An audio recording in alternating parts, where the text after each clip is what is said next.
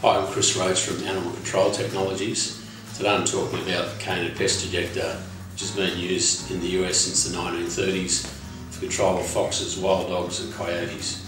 In Australia, the cane and pest ejectors have been used successfully for several years by the National Parks and Wildlife Service in New South Wales and the ACT and fox tap groups. We now have national registration of the cane and pest ejector capsules, which will hold the 1080. There'll be 3 milligrams for foxes and 6 milligrams for dogs, as per our patent formulations. The units consist of a ground stake, firing mechanism, and a choice of capsule holders, either in the metal alloy or in the spiked PVC version, which retains your bait head lure more securely. The 1080 capsule, components and the setting pliers. We also have a range of spare parts. And just released our new lure heads, which are made of dry treated kangaroo meat, which is dynamic for foxes and wild dogs. Also available in vacuum seal pack of 10. Here's the ground stake that sits at ground level. This is the firing mechanism.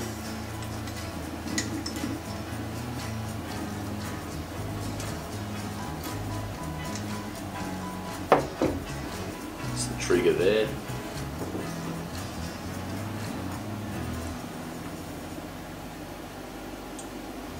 Capsule goes in there.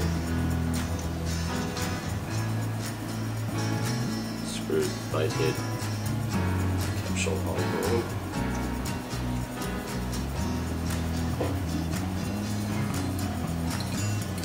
Sits in the ground like that.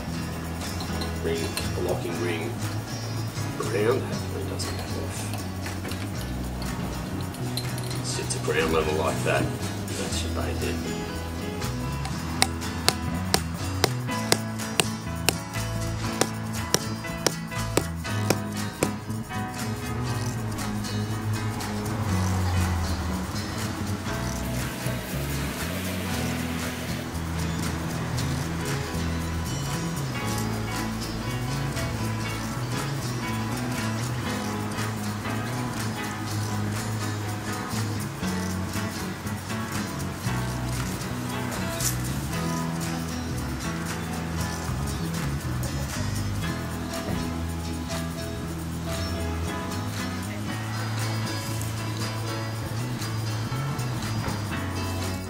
For more detail, visit our website at animalcontrol.com.au, or for a cane and pest ejector booklet, phone the office on 039 308 9688. Animal Control Technologies, for excellence in pest animal management.